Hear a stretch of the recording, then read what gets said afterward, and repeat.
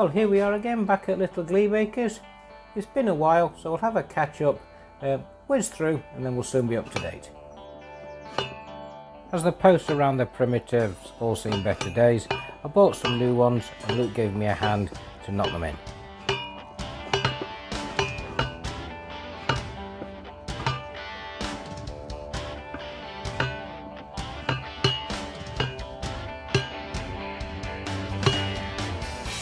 Jane had a hankering to make a wicker basket, so we soaked some willow and then she wrapped it up in some towels for it to mellow.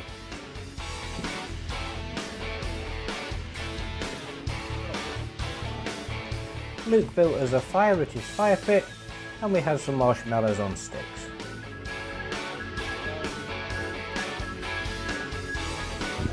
Jane's picked some rhubarb and she had the idea of selling it at the front of the gate, and blow me, we sold 3 or 4 bunches. Grandad John built us an owl box, so we shoved it up a tree.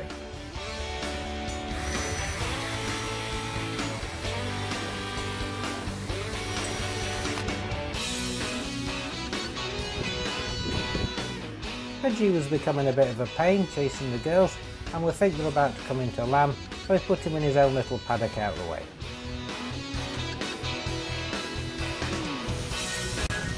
Howley had been sitting on the 4 eggs for a while, and I removed them. They've been there for a couple of 3 weeks now, so I took them out and she's not best pleased with them.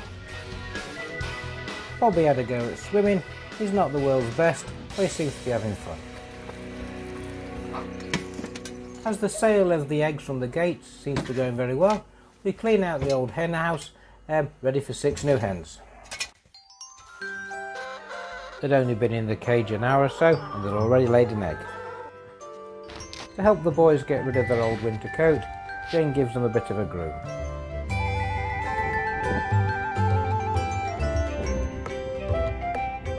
We've prepared a couple of boxes to put the peas. We had trouble with the voles last year, so see if we can't trick them and avoid them getting eaten. Radishes are doing fine, as are the carrots.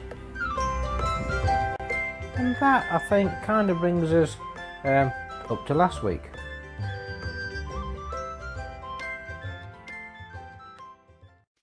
So coming up to the end of May, June just around the corner, and here's some samples of our girls' wool that Jane's prepared, ready to make some garments out of.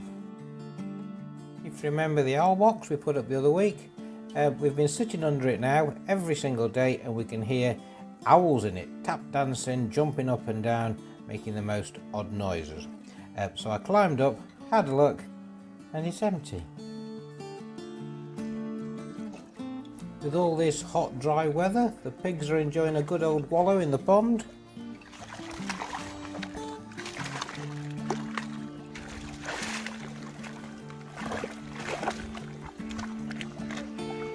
And the boys get booked in for the farrier.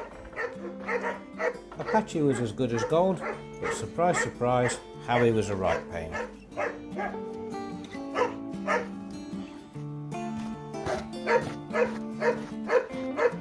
We moved the new hens over to the old hens, and then we opened the box. And what did we find? Some dogs.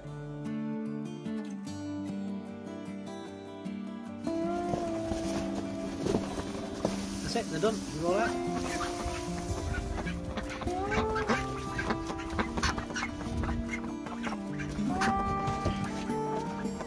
The cheeky new hen doesn't know the rules, and she's made her way into the carrot tent. Not overly keen on melon, she has a go at Jane's thumb.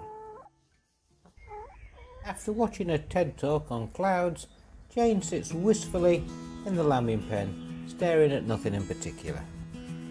The potatoes in the tyres are doing really well, coming on in leaps and bounds, as are the potatoes in the buckets. We've added some strawberries, also some courgettes, some onions, we're going from an onion, and a few fuchsias.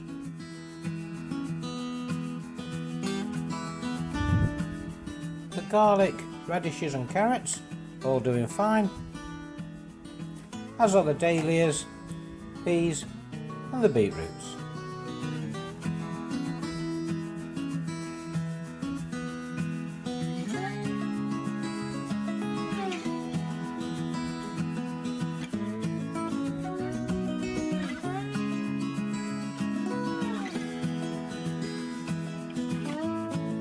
After the floods of a couple of months ago, we're now in drought, and there's no water left in any of the troughs, tubs, and the pond's almost out.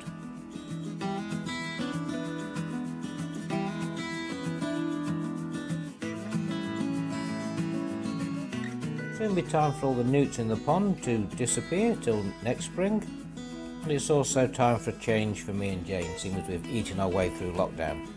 Jane's decided to do couch to 5k, and I've decided to take up horse riding.